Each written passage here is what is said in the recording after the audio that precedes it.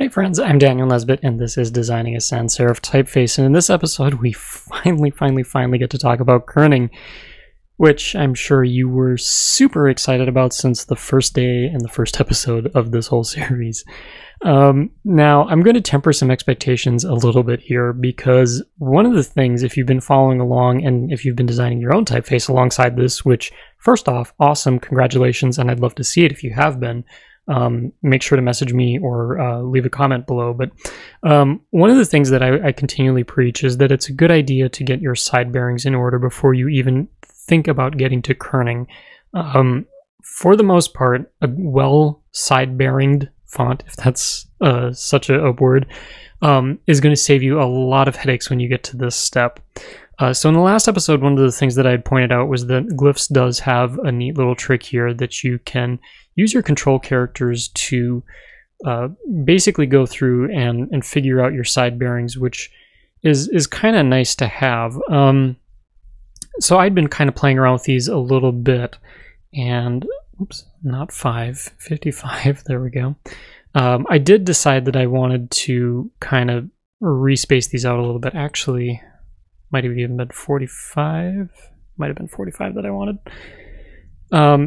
But the nice part about this is that when you go and you do something like what I just did here, and if I back out a little bit, I do get these little notifications here that my side bearings need to be updated. But the good part about this is that I'm able to basically go through and in very little work effectively update all the side bearings there, which makes it a lot easier that I don't have to go through and do every single one of those characters. Now, what's awesome about Glyphs as well is that, actually, sometimes too, I should add, it does get a little bit cranky, so let's get those out of the way there. Oh, and the P2. But one of the things that I love about Glyphs is that in addition to doing that for side bearings, we can do that for kerning pairs as well. So I'm going to put up a couple of, I guess, what we'll call problem children here. And that's going to be the A and the W and the A and the V. So for this, you can go through and rather than doing an instance or saying, you know, to use the kerning like what we did for the side bearing here, where like for the V, I'm using the Y here, you can actually go through and create kerning pairs. So this is a little bit different, but it's effectively going to be the same once you see how this works. So with the cursor to the left of the letter that I want to use, I'm going to go through and I'm going to add that to what I'm going to call the V group. And I'm just going to use this as my control group for characters like the W and the Y, I guess in addition to the V, for my kerning pairs here. And what I can do is, I know from my notes here that about -80 points was where I was happy with. And I should add too, while I'm down here, is this lock next to each of those numbers means that I'm going to be updating this for the global group. So anything that I assign to the V to the A kerning group, or the A to the V kerning group, if we go the other way, it's going to be 80. Now, if I hit this unlock, that means I'm making an exception for a particular group, and it's not going to update it across all of the other kerning groups that are with this. So keep that in mind if you're doing this. But as I go through, I can basically do the same thing then for the Y, and I can do the same for the W. And there we go. We have our first kerning pair.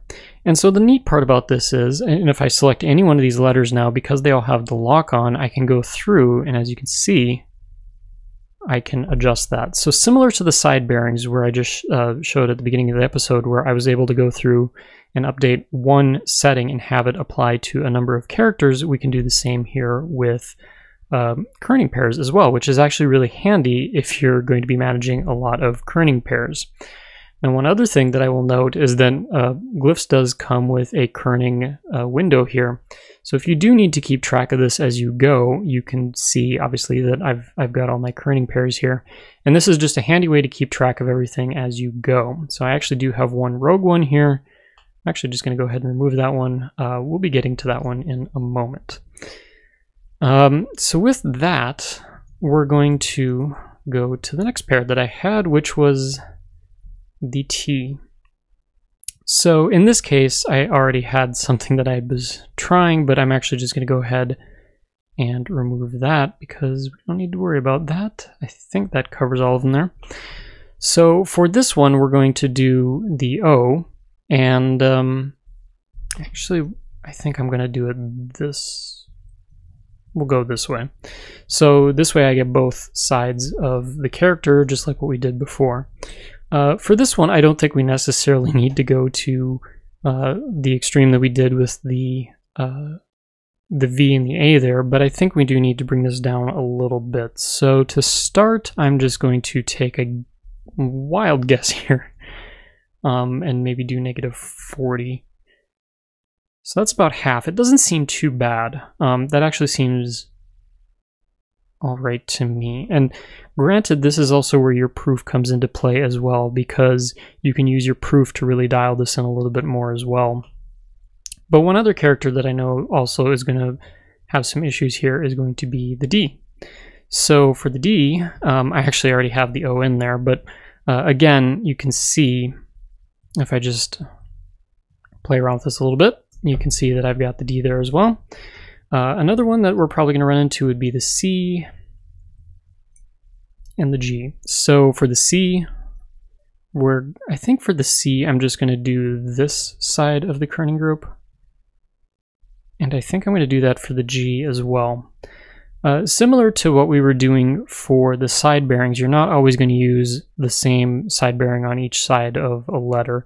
And what you will also find is that you're probably going to be doing this mostly for letters that are angled letters, like the V, W, X, Y, or round letters like the O, the one side of the D, the C, the G, so on and so forth.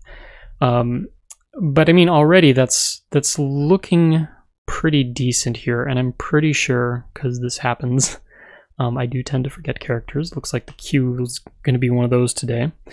So we're just going to go through and set that up. And for the Q, I'm actually comfortable using, again, both sides of the O there for that. I think that'll be all right. So I'm just going to jump back over here real quick and take one more look.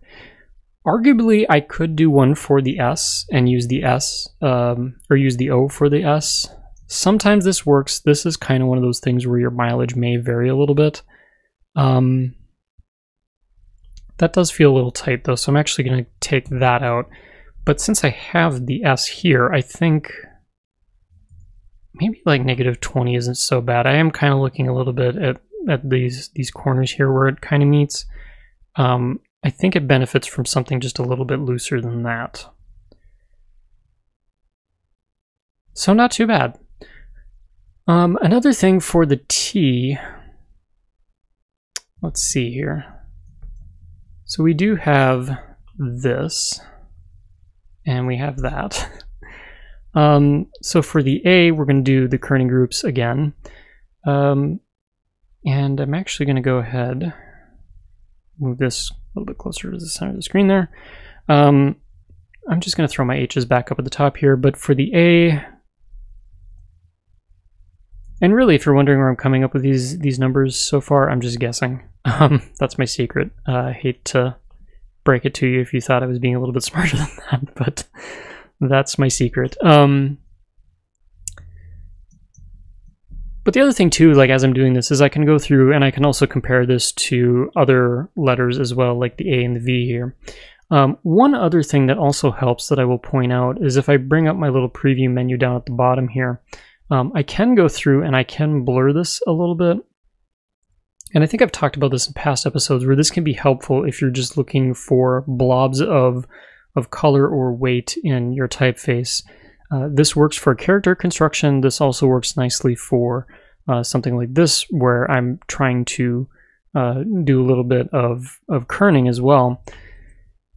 I am going to space that out a little bit because just kind of seeing how these are going, I'm just going back and forth. Actually, this might even just be a situation where I make the T and the A a little bit closer together. That can be a useful tool if this is your jam. For me, I kind of cheat because I wear glasses. It's just easy to look over the top of my glasses and get this. But if you need the software solution, it's there, and I don't think anybody's going to blame you if you need to use that at all. So already I think we're getting some good progress here. Now you could go through, and obviously I will need to go through and adjust a number of these. We've got things like the L and the V, and again, this is probably one of those deals where it's just going to be a little bit of trial and error on my part, just figuring out how much these need to overlap a little bit, and then going through and then finding a character that matches this, if it's applicable, and just assigning it to the group here. So there are things out there, there are resources, I can link that in the comments below, potential kerning pairs or kerning guides out there to help you along with this.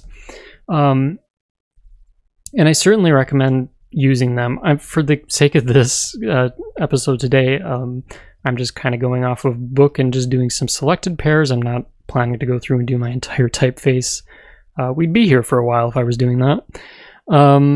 So we'll avoid doing that. Now, there are things like the G here where, looking at this, it seems okay, but this is where you start to fall down a rabbit hole a little bit. So it's very tempting to see something like this and think that you would need to kern that. And it's possible, depending on your design, that may be a thing that you need to kern. But really what I'm seeing here is that this might benefit a little bit from some space, perhaps on this side, because the G to the H feels a little bit tighter than the H and the G. But I think what I'm going to do, rather than go down that path of trying to kern that, is I'm actually going to just revisit my spacing a little bit. As far as I can see, I think this has more to do with that than kerning. And I think what I'm going to do for that is I'm actually going to do a little bit of a math problem there, because I think it's falling somewhere between a round shape and a straight shape, and I'd rather go this route than try and figure it out otherwise. I'm also going to take a look at the C2 while I'm at it, because sometimes this can fall into that trap. The C is a little bit different though, because I do have a lot more open space here. But this is something that you want to look out for. You don't necessarily need to go through and use kerning to fix these things. And if anything, I would argue, see if you can fix it with side bearings first before you start jumping into trying to kern that. And actually, we'll just do one more here. If I test it against a round letter here, because really I'm just testing it against a couple different extremes, and it seems like this feels a little bit more balanced. I might even just bump it down just a little bit there. And again, I need to get this into some text too to see how this is going to flow. But for the sake of this episode, for the sake of what I'm showing here, I think this is going to do for now. So, I mean, that's effectively kerning. And I also need to go through and see what's up with my side bearings here. It appears to be the heavyweight. That is the thing that I have noticed with this, is that sometimes, yeah, it doesn't carry over into the heavier weights because it doesn't know if there should be a change here. The good part is that it will keep your groups, or it should keep your groups across, so we'll test that theory right now. And I think for this, I'm just going to start, yeah, that was -80. So we're just going to go ahead and we're going to use -80 for the start here. That seems fine. I know the Y had it too. So yeah, that appears to be carrying that over well. So that is something you need to keep in mind, is that you will have to go through and adjust these to your taste, because it's not going to carry over. There may be scripts out there that do that, but I'm not aware of any of those at the moment. One thing I am going to do though that I just saw here, which, apologies if whenever I did this that you might have been one of those people to notice that my points were a little bit wonky at the top there, but let's go ahead and get that all cleaned up right now. I think that actually, yep, that shares a spot. I think that looks all right. So sometimes you still have to tweak characters a little bit, but I mean, for the most part, that's one thing that I really appreciate, is that you can go through, you can set up these kerning groups in one place, and if you have multiple weights, and when I'm referring to multiple weights, I'm referring to multiple masters, not necessarily instances of the typeface. But it's easy to go through and just keep those kerning pairs together, and to be able to adjust those accordingly. So let's see if we can maybe jump into a couple more here. So again, F here. Now for this one, the first thing I'm going to actually try is not its own kerning pair, but I'm actually going to start with the V, because actually that gets us pretty close. This might be a situation where I might revisit this later, but it gets me off to a good start because it does kind of share this empty space down here a little bit. We do have the crossbar here that does meet the A a little bit closer, but I think there was enough open space in the shape of my F here that I'm going to get away with it. Let's see, I did get the LW too. So those are some other tricks as well. Sometimes, depending on how you design your typeface, you can get away with something like this. Typically, if I am doing kerning groups like this, I do try and share as much as possible at the start. It helps kind of get a broad pair of kerning groups, or group of kerning pairs, if I get this right, down. And then from there, as I start going in and proofing this more, seeing how it lays out in text and how it's reading and whatnot, rather than using 0 as my starting point, I can use something like the V for the F as a starting point. It gets me a lot closer, and then just allows me to kind of dial it in on a little bit more quicker basis if we go that route. There are characters like the B as well. Again, for this one, I'm probably going to give it its own kerning group, just because I don't, at least offhand, I don't think I've got too many characters that are going to wrap around like that. But again, the B doesn't really need a whole lot, just a little bit there. Let's see, what else do we have? The A and the P, again, this is another good one. And for this one, making sure that I select the P instead of the A, I might start with the V. So this is a case where that's probably not going to work, but I know that 80 is pretty close to where I want to be. I'm actually just going to bump it back to 60. We're going to try 72 and see, maybe that works a little bit better.